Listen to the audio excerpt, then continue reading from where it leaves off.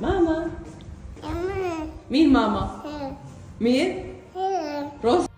Alright guys, I've got some major developing news concerning the story of the trending Kenyan nanny by the name Rosie. Of course, if you've been on the internet, you have seen that a video where the employees to Rosie were bidding her farewell at the airport.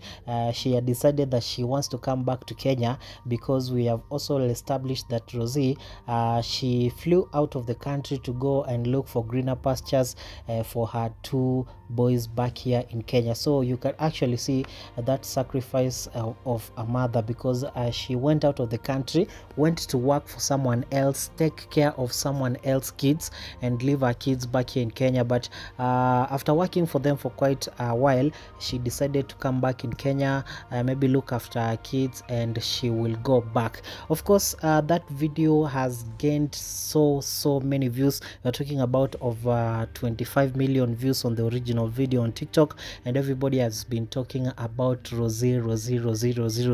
Everyone is very proud of her. And now going through her TikTok page, which has also grown very massively, Rosie posted a video.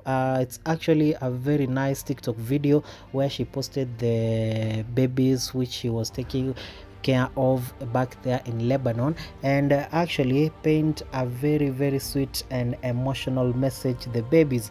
It was a screenshot of actually how they were looking when they were still young, how she has taken care of them through the years, and she posted this, and I quote, "I wish to come back soon because I miss you very much. Your cute little smile.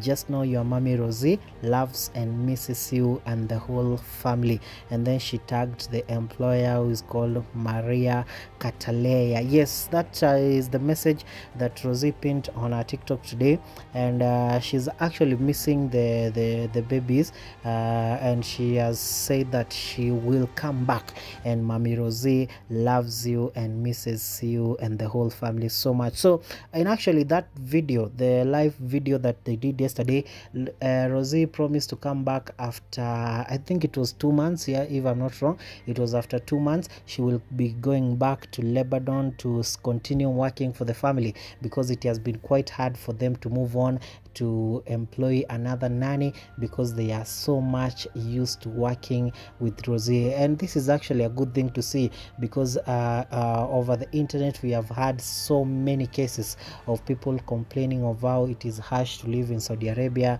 how it is harsh to work in the UAE, how employees are so harsh, especially to African workers.